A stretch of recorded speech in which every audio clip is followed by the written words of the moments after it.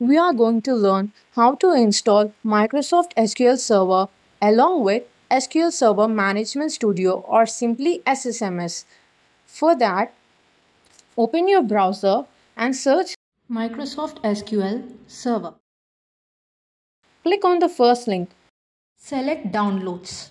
Scroll down and download the installer. Once it's downloaded, open it.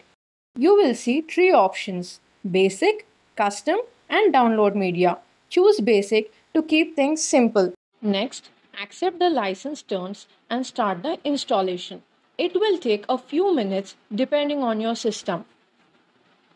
Once that's done, click on Connect Now and check whether one is present in the last two lines. Minimize it.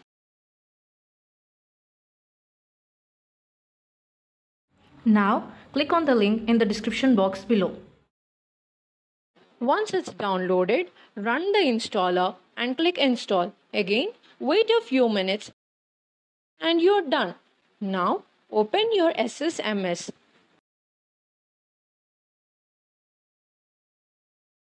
In the Connect to Server window, click Connect.